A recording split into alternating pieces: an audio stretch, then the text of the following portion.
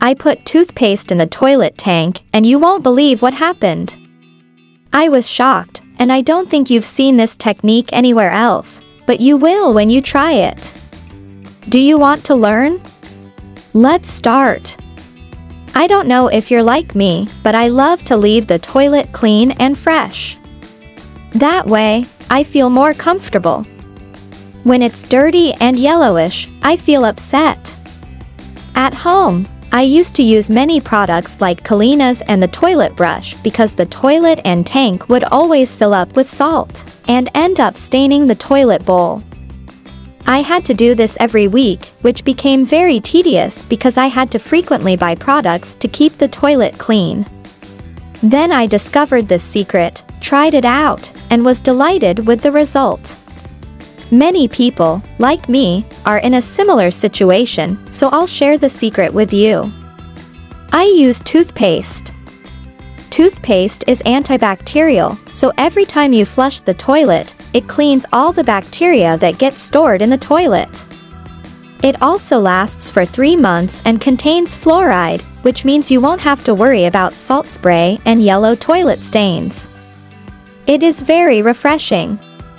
When people go to your bathroom, they will ask you why it smells so good if your toilet is like mine. Now I will show you how to apply it, but first, let me know from which city you are watching me, so I can send you a special greeting in my next video. The first thing you have to do is take a pair of scissors and cut a corner of the edge of the toothpaste. You are going to do the same on the other side. Cut one side longer than the other. Now, with the help of a pin or a needle, you need to make some small holes on the front and back of the piece. This is so that when you flush the toilet, a small amount of paste comes out. Remember that you can use any other brand of your choice, as long as it contains fluoride. Now, open the cap of the paste carefully, so it doesn't stay open too far and go to waste. You can be sure that the paste will dissolve little by little, and from then on, the entire tank will be disinfected and with a rich smell. We will wait 10 minutes before flushing the toilet.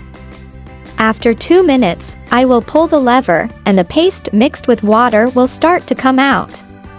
You will notice a fresh mint smell and some foam in the toilet.